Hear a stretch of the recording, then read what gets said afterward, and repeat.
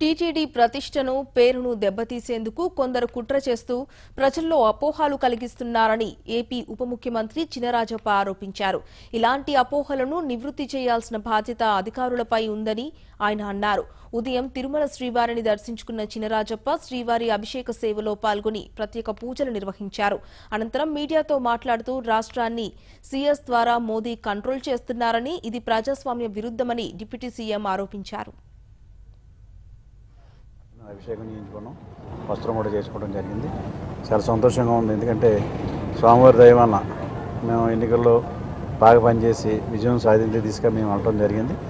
అయిన వెంటనే రావాలనుకున్నాం, వచ్చి ఇలా దర్శనం చేసుకోవడం చాలా సంతోషంగా ఉందని భావిస్తూ ఈరోజు తిరుమల దేవస్థానం మహాపవిత్రమైన దేవస్థానం.